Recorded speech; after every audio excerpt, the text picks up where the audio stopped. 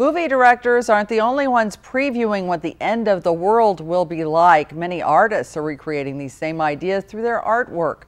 The Truman State University Art Gallery has opened its doors to the public with a new exhibit in place. Apocalyptic and post-apocalyptic art are featured in this month's exhibit.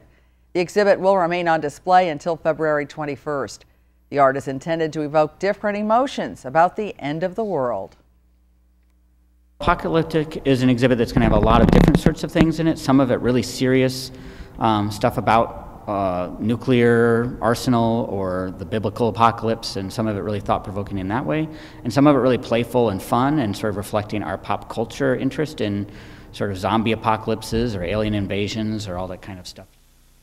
The reception for Apocalyptic and Post-Apocalyptic will take place next Tuesday at 6 p.m. in the gallery. New York artist Lori Nix will be in attendance.